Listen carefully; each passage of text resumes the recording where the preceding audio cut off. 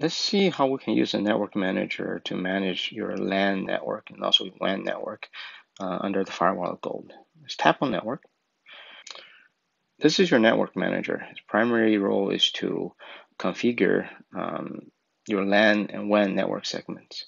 So we can tap on our current WAN segment. You're going to see it run in DHCP mode. It's on port 4. And you can tap on port forwarding to turn on and off UPnP if you want, or add additional port forwarding. And the Firewalla VPN is an automatic network created by the Firewalla VPN server. So you really don't have much information here. The Cisco LAN network is port 3 connect to a Cisco switch. And here are the details. And you can even look into this segment. It has 4 devices. And you can see the different transfers. And the fun thing, you can click anywhere on the graph and it will bring you the different connections the devices inside the segment is trying to do. So it's 11 a.m.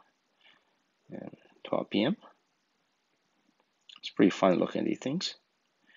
And the number of devices here is you have 4 different devices. So first you have a Ubiquiti access point, a Meraki access point, and Firewalla and the Gold 2, which is pretty much testing devices. To configure Network Manager, let's tap on Edit, and let's change the DNS server of the Cisco LAN network segment. Tap on the Cisco LAN network segment, and search for primary DNS server. Let's add another DNS server. Tap on this blank area. So I want the secondary one to be 1.1.1. Tap on Done. Tap on Done. Let's create an additional WAN network. Let's tap on Create Network. I want to create a WAN network. It's DHCP, and it's on port 1. Done. So now we have 2 ISPs, ISP1 and ISP2, and they're operating in multi-WAN setting of failover mode. You can tap on failover, you can do load balancing or failover. Tap on Done. We actually don't have 2 ISPs, so we just cancel that. And now we can try to create a LAN segment. When we tap on Edit again, Create Network. So there's 3 different kinds of LAN. The first one is raw. You can create a LAN or VLAN segment. When you create it, there's no rules.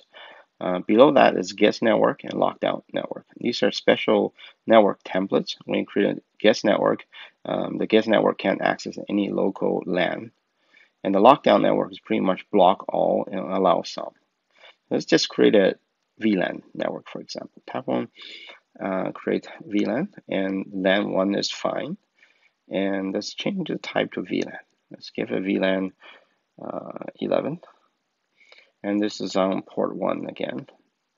I'm okay with the random IP selection, but let's change it to 11.1. Right, so everything changes afterwards. You're pretty much done.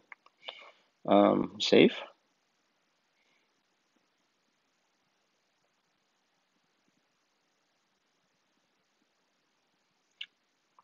Done. So now we'll create a LAN 1, which is on port 1 and has a VLAN ID of 11.